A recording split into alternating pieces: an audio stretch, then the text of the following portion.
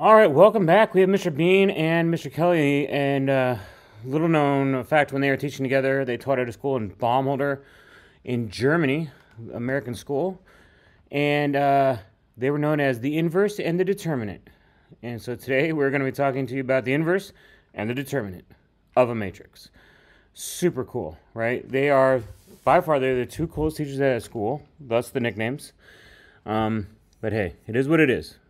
Could have been worse. Could have been Dumb and Dumber, right? Like, who knows? All right, here we go. So, first thing we want to talk about is kind of having an identity matrix. And what is an identity matrix? Well, much like the number one is an identity, because when I multiply something by it, I get the same thing back. An identity matrix is very similar, but it's a square matrix with ones down its diagonals and zeros everywhere else. And when you multiply a matrix by the identity matrix, it results in the original. So for example, I have a 2 by 2 here, but I could have a 3 by 3, right? Ones down the diagonal, right here, zeros everywhere else, okay? Let's see what happens when we multiply by an identity matrix. So we're going to do this one by hand. You really need to be able to do 2 by 2 matrix multiplication by hand. I'm also going to show you some things in the calculator to make things go a little bit faster, but I just want you to understand the expectation is that you can do a 2 by 2 matrix by hand. All right, so I have a 2 by 2 and I have a 2 by 2.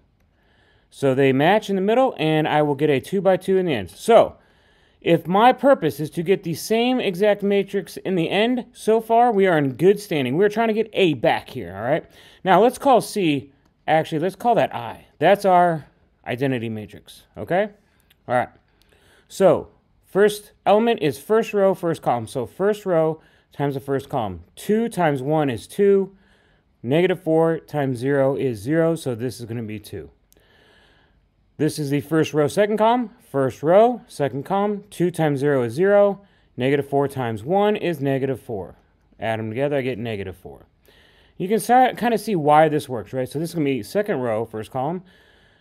Negative 2 times 1 is negative 2. 3 times 0 is 0, so negative 2. Over here, second row, second column. Negative 2 times 0 is 0 and 3. So we got the exact same thing back. Now, we multiplied A times my identity. What happens if I multiply my identity matrix by A? Does it matter? That's the commutative property, right? Well, let's take a look. So I already put this in here. I have A times, or I, my identity times A. And if you'll notice, we get the same thing back, which is great. And what we hoped for, right? Okay. Now let's try something else. Let's try and multiply B times our identity matrix.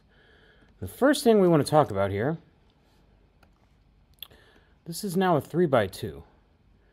And this is a 2 by 2. These match, and I get a 3 by 2 back. So the possibility of getting the matrix I want back is possible. Let's see if it's reality, though. All right, so I believe I have matrix B in there already. So I'm going to go matrix B times matrix I.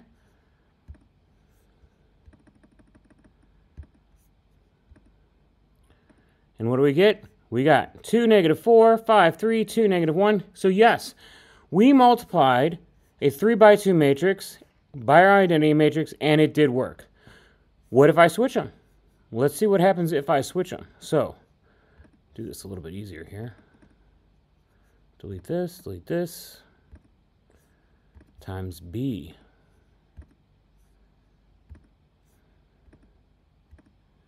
Doesn't work. Dimensions. I didn't check the dimensions. So, let's check the dimensions. So, I did a 2 by 2 identity matrix, and then I multiplied that by my 3 by 2. Didn't check it. So it is not commutative here.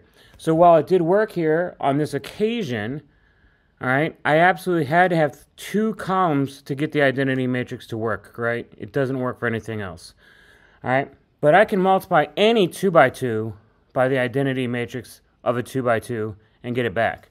Much like I can multiply any 3 by 3 matrix by an identity matrix of a 3 by 3 and get it back as well. Now, why is that important? Well, it's important because the inverse of a matrix is a matrix that when multiplied by a given matrix results in the identity.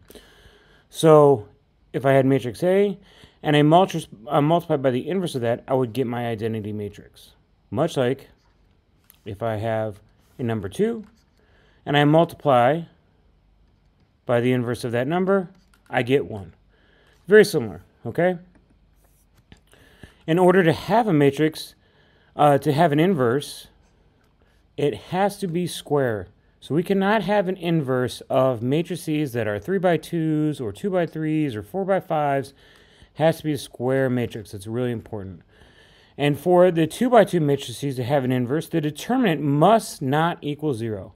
So what is the determinant? The determinant is this formula. If I have a matrix A, B, C, D, I simply multiply these and subtract the two numbers.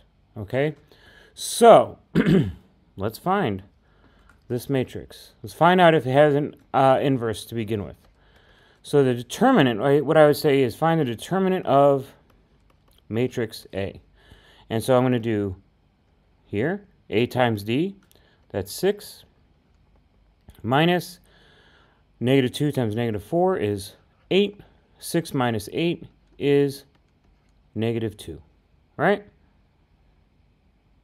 All right, so that right there would be the determinant. Now you'll notice that number is not 0, and it must not equal 0. If it equals 0, then it would not work. Boo. All right, it would not have an inverse. It would not be invertible. All right? All right, so we're doing 2x2 matrices, and really, those are the ones we're going to do mostly. There will be some times where I'll ask you to maybe find a 3x3 in a calculator, but all these 2x2s, I'm really thinking you should be able to do by hand. They're not that hard. So given that A is invertible, and why would A be invertible? Well, the determinant, which we now know how to find, would be not equal to 0. All right, if we have our matrix A, B, C, D, then the inverse is 1 over that determinant, right, times, notice this, A and D flip, right, they flip spots, and B and C stay, but are the opposite, all right? So let's try and find the inverse of this one. So we know that our determinant was 2. So we now know that it's going to be 1 over 2 times, I'm going to flip my D and A. So 2 and 3 is now going to be 3 up here, 2 down there.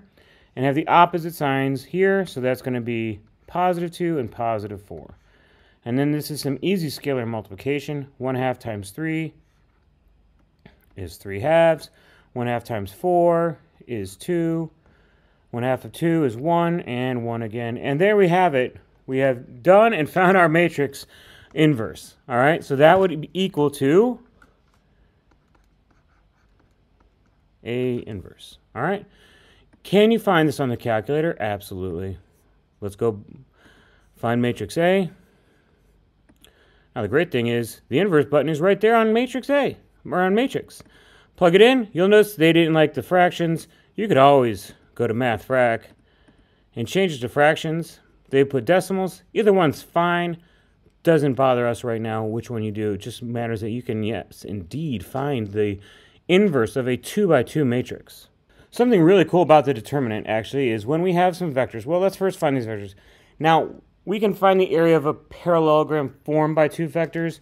And remember, if I have this first vector here, which is my x-coordinate is 4, my y-coordinate is 3, so that vector is 4, 3.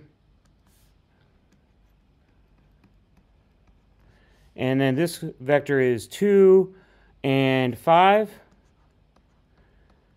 If we add on to that and we find the parallelogram here, we can find the area of this parallelogram just by finding the determinant of a matrix we form. So, let's form a matrix. Here we're going to say this is vector 1 and this is vector 2. All right. Let's find the determinant. Now the determinant again was 4 times 5. Now that's 20 minus 6, which is 14. So the area of this parallelogram would be 14 units squared. Now, it doesn't matter which is first. Let's put 2, 5 and 4, 3 here and see if it matters which is first. 2 times 3 is 6, minus 20. Ooh, that gives me negative 14. Ah, that's why it's really important here, this word right here, absolute value. So the absolute value of that would be 14, or 14 units squared the area. All right? Now here's the other thing. What if you set up your matrix and this is V1 and V2? 4, 3, 2, 5. I believe I set things up later this way. So let's find that. 4 times 5, 20, minus 6. Holy cow! Math is amazing. Works out great. For a 2 by 2 matrix, we can find the area of that parallelogram. Very cool. All right. So this should be a pretty quick one. But again, you should be able to do most of this stuff without a calculator right now. All right. Best of luck. Keep going on. Press forward and dream big.